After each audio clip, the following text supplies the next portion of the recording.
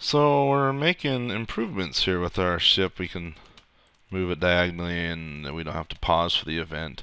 But there was one thing we left out I want to point out, is our speed is based off of frame rate.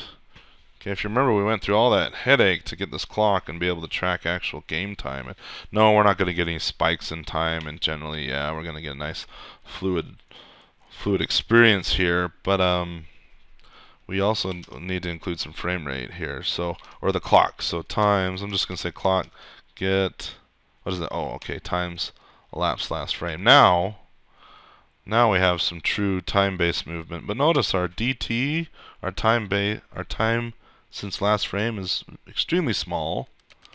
All right, and now that we're going off time, see, when we're going off frame rate, those frames are just passing by real fast.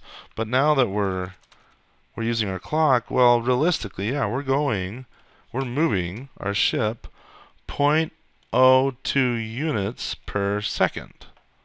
Alright, so how many seconds is it going to take to get our ship to move across the screen? Well, what's 1 divided by 0.02?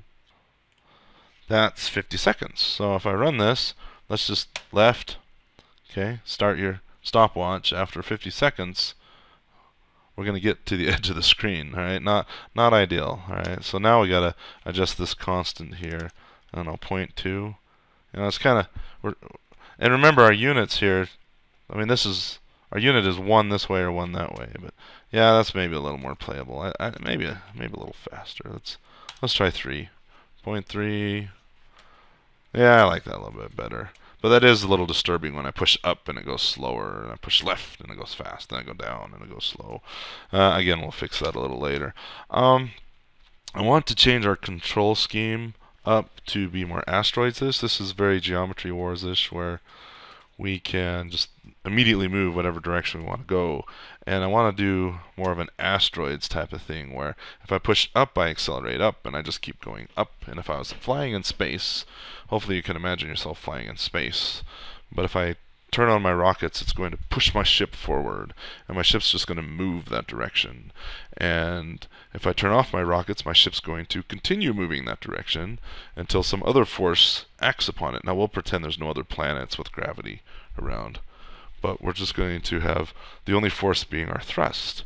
Or if you can think of your car, you push the pedal and you feel that acceleration, but eventually, if you don't take your foot off the pedal, the accelerator pedal, that is, the gas pedal, you'll get some red and blue lights behind you.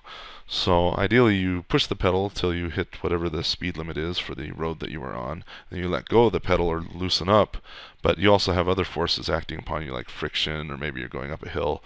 So it's necessary that you keep applying the accelerator to counteract those forces. But we're going to pretend we're in space, and we go and we keep going that direction until we say go another direction. Well, now it's time to do a little bit of basic physics. If you've had physics class, this will be nice. If you haven't had physics, this is intro stuff, so I wouldn't stress it too much.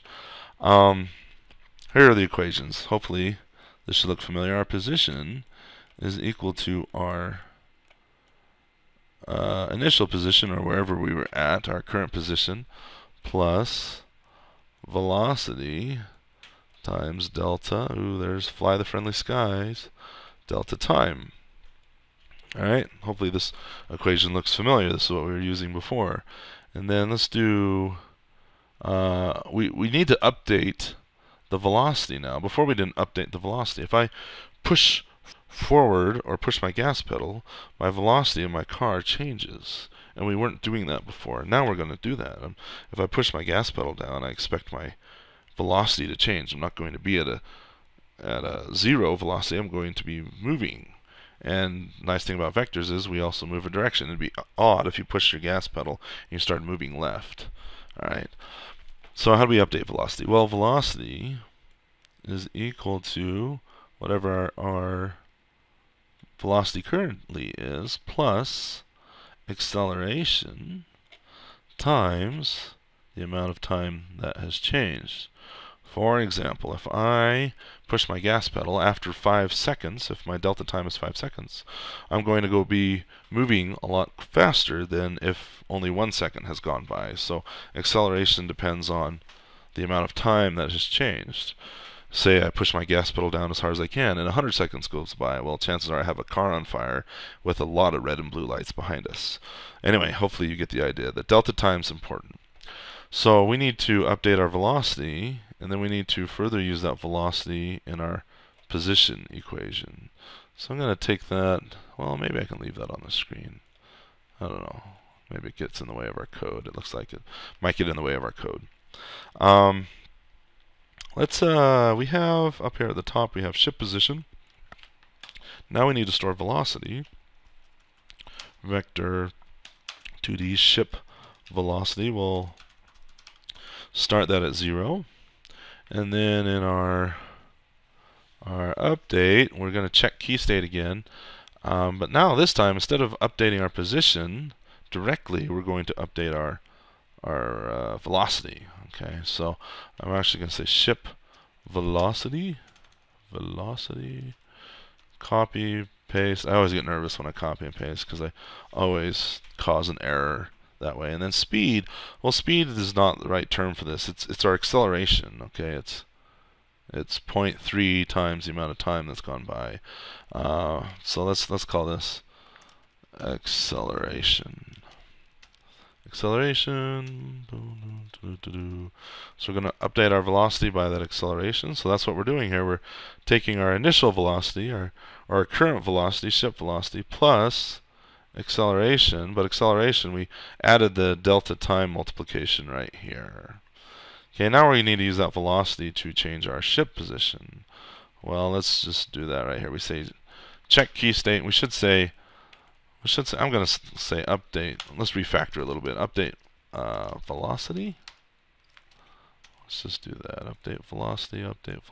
Go over here and call this update velocity.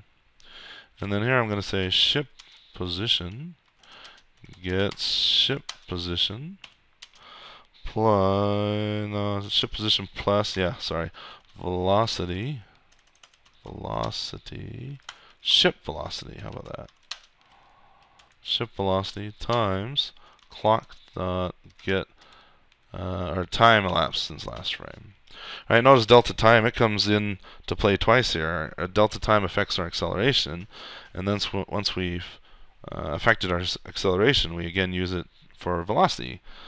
Because if we're going 60 miles an hour and an hour has passed, we're hopefully going to be 60 miles down the road. So they're kind of independent, but not so.